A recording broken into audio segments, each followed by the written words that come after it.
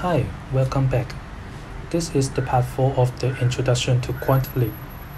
In this tutorial, I'm going to show you how to use QuantLib analytical method to price a vanilla option.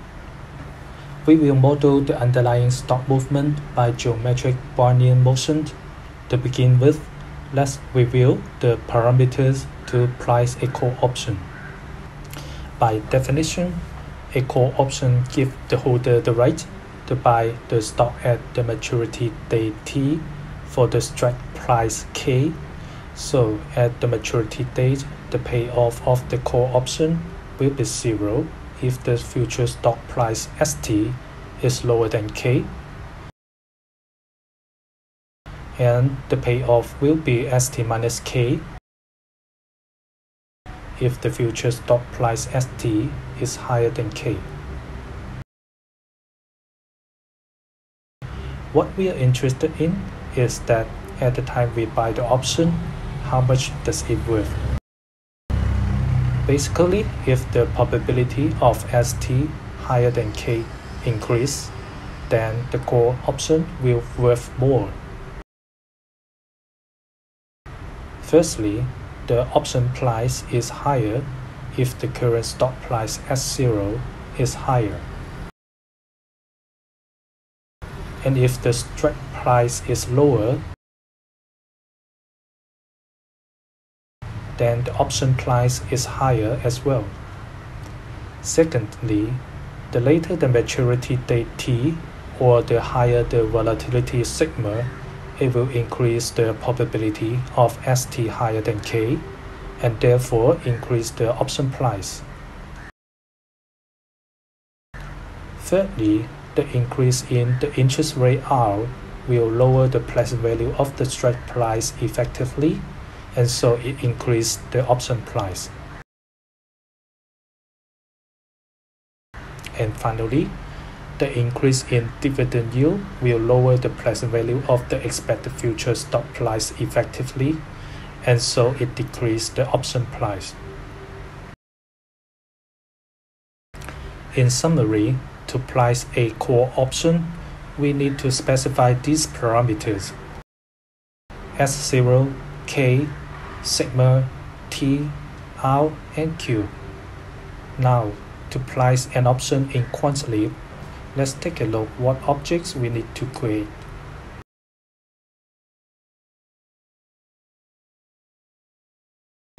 We can find the object for the vanilla options. Click the option object, expand the inheritance diagram, select the one access option,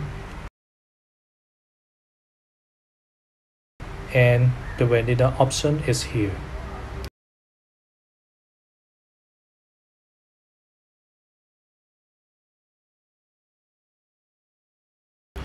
To create the vanilla option, we need to create the payoff object and also the exercise object.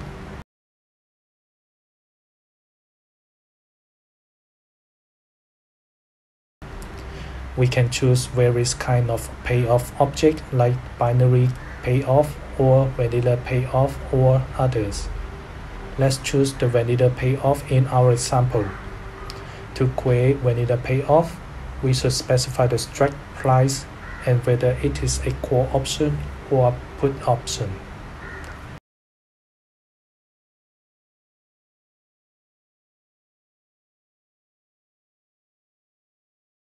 For the exercise object, we can also choose various kinds of exercise objects like American or European. Let's choose the European exercise object in our example. To create the European exercise object, we should specify the maturity date,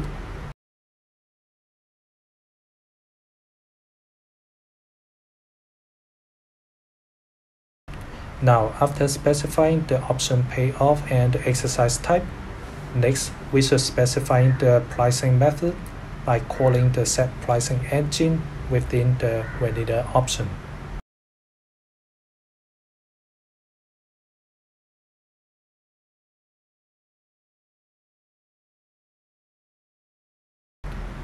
Let's see what pricing methods are available in QuantLib.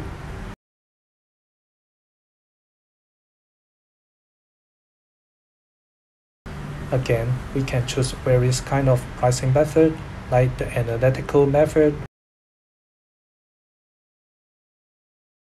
or Monte Carlo method. Let's choose the analytical method in our example. To create the analytical object, we should first specify the stock movement process.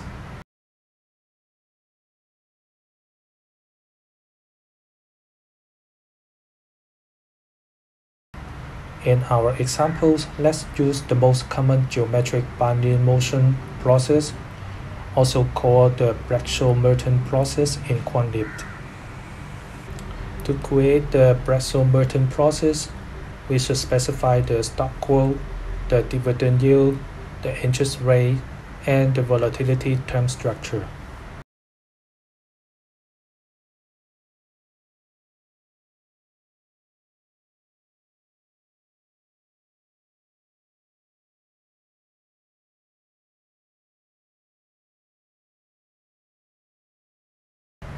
For the stock quote, we can choose different types such as simple quote or composite quote or others. Let's choose simple quote in our example. In here we can specify the current stock price.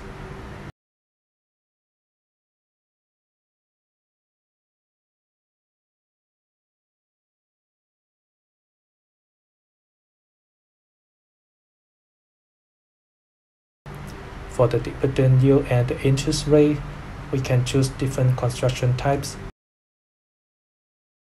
such as flat yield curve or interpolate zero curve or others. Let's choose the flat yield curve in our sample.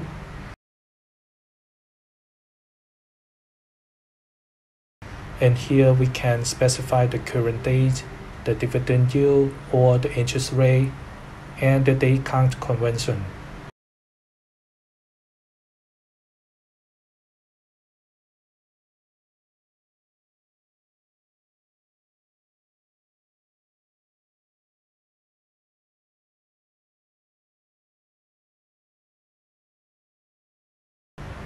For the volatility term structure, we can also choose different construction types, such as constant volatility or implied volatility or other term structures. Let's choose the constant volatility term structure in our example. In here, we can specify the current date, the calendar for a specific exchange market, the volatility, and the date count convention.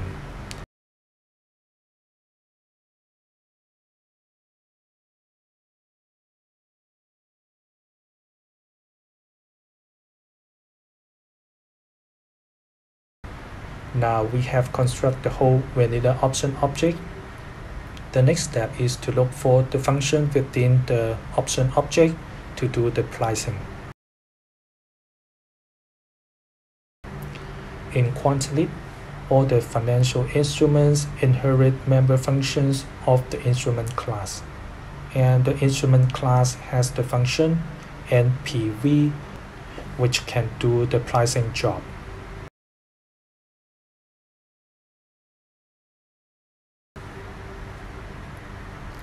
Before we do the programming, let's set up the test case first. From the internet, we can find some option calculator to calculate the vanilla option.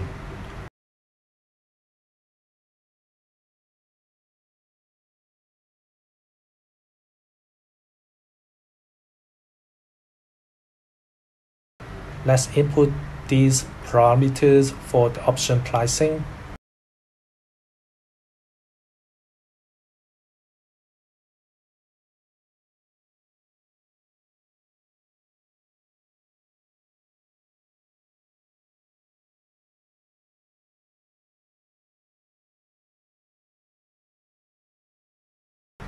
And here is the calculation result. Okay, now let's do the real programming job. In Visual Studio, create a new project for the console application. Select the Visual C++ Win32 console application. Give this project name Option Pricing.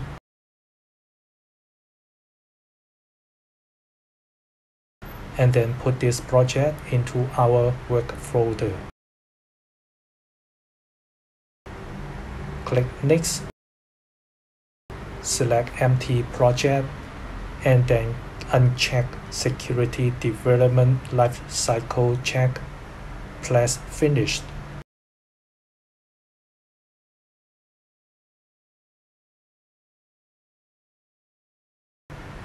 We need to tell the compiler where to find the include path and the library path of the QuantLib and the boost library. Select VC++ directories and add the include path and the library path there. These paths can be found in your work folder that you have created in the previous tutorial.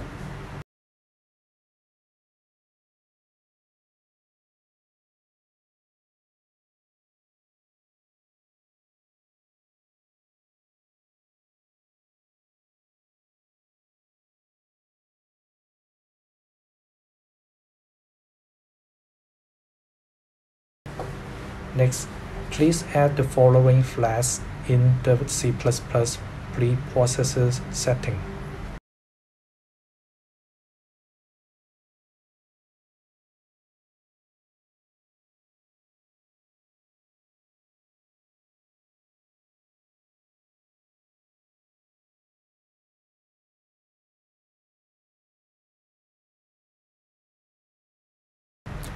After the new empty project is created, let's add the source code into the project. Right-click the source file folder, add a new item, and name it optionpricing.cpp.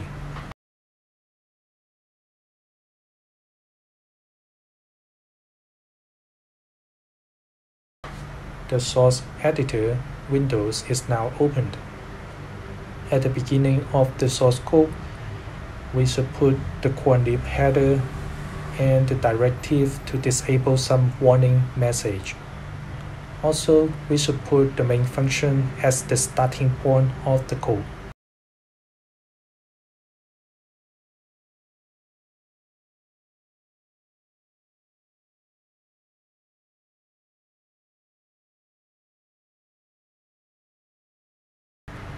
Now let's build all the objects from the bottom to the top. Firstly, we may specify the calendar, the date count convention, the current date, and the maturity date.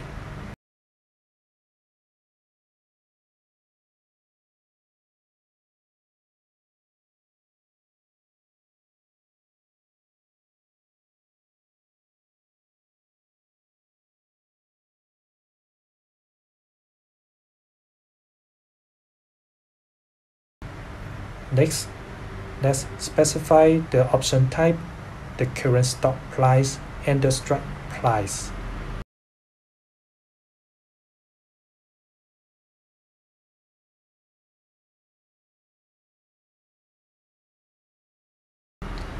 Next, let's specify the dividend yield, the interest rate, and the volatility term structure.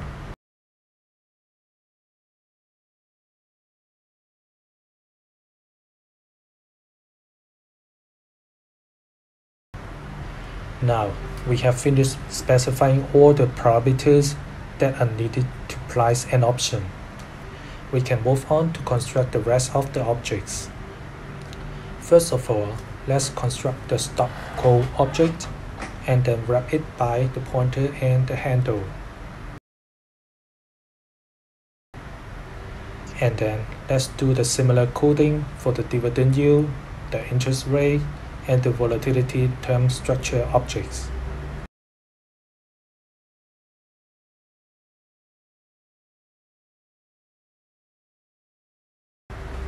Then let's move one level up and construct the stop movement process object.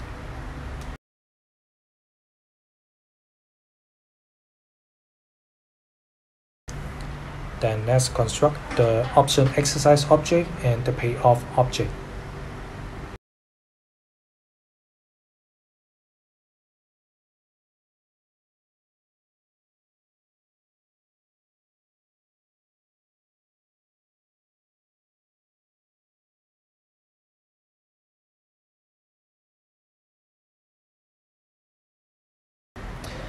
Then at the highest level, let's construct the option instrument object.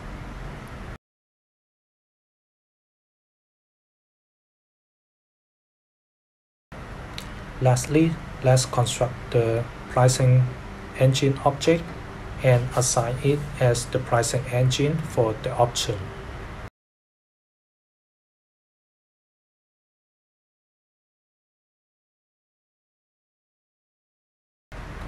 Now we have finished constructing all the objects.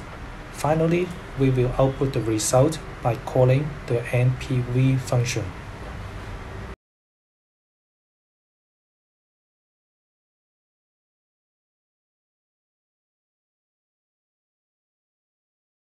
We are ready to build the code.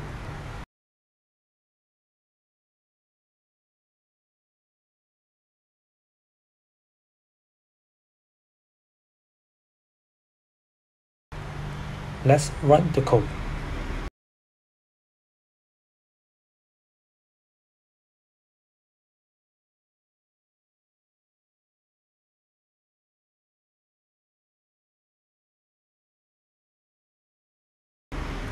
As you can see, the result match with the one calculated from the online option calculator.